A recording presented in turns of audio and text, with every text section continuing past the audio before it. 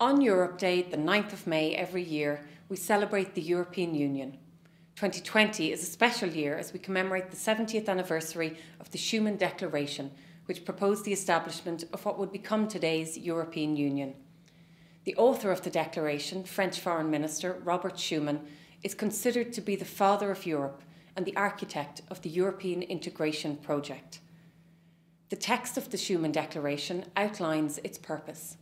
This proposal will lead to the realisation of the first concrete foundation of a European federation indispensable to the preservation of peace. Robert Schuman's foresight laid the groundwork for 70 years of peace and increased prosperity for EU member states. Schuman's vision was based on a vision of solidarity combined with respect for diversity, two qualities and principles which are as important today as they were 70 years ago. In these extraordinary times, the EU is working to overcome the COVID-19 pandemic and to achieve economic recovery through a form of unity and solidarity which respects difference and diversity.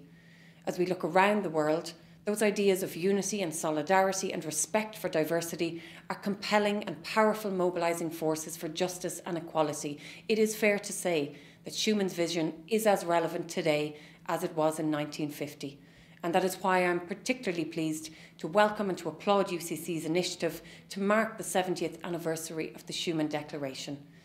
The European Documentation Centre in UCC's Boole Library has captured and harnessed Schuman's legacy in a wonderfully engaging interactive online exhibition.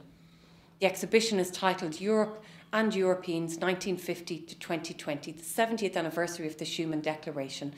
It showcases the Declaration in an accessible and visually appealing way and provides a wealth of knowledge and insight about the beginnings of European cooperation.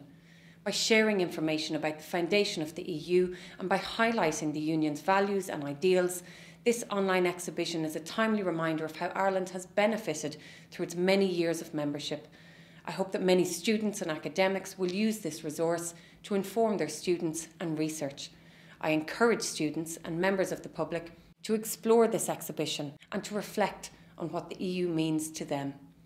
In my role as Minister for European Affairs, I've worked to foster a dialogue on the future of Europe.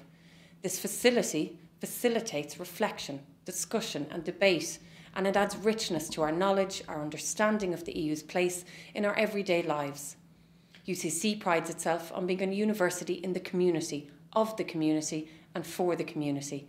This exhibition is a testament to that commitment. I heartily commend UCC Boole Library and in particular Miss Virginia Conrick for curating this wonderful exhibition. And I encourage all of you to explore and to enjoy what it has to offer.